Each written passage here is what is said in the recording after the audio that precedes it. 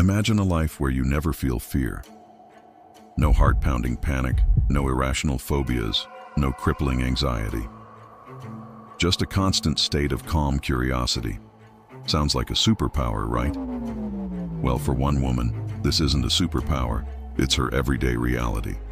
This is the incredible true story of the woman who doesn't know fear. She's known in scientific literature only as Patient S.M.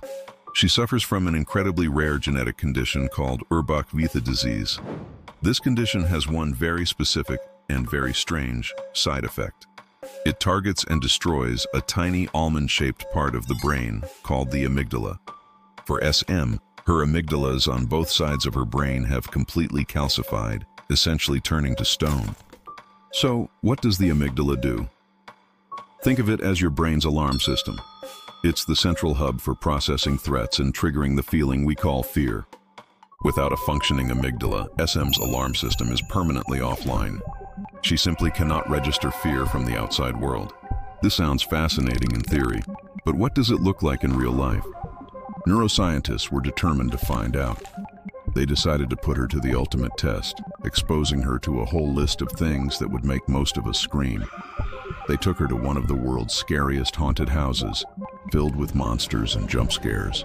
Her reaction? She laughed and even poked one of the monsters out of curiosity, scaring him instead.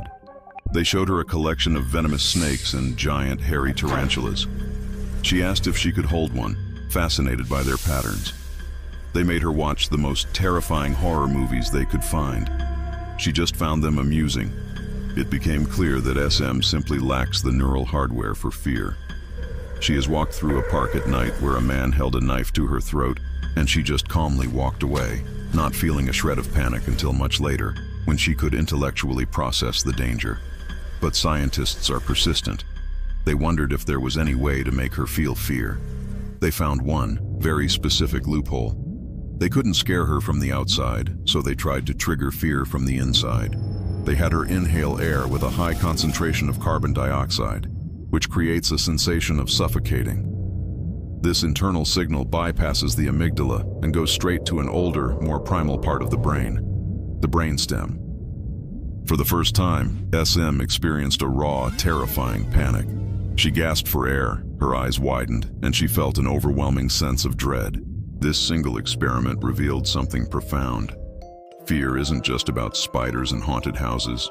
It's a fundamental biological response, deeply wired into our very being to keep us alive.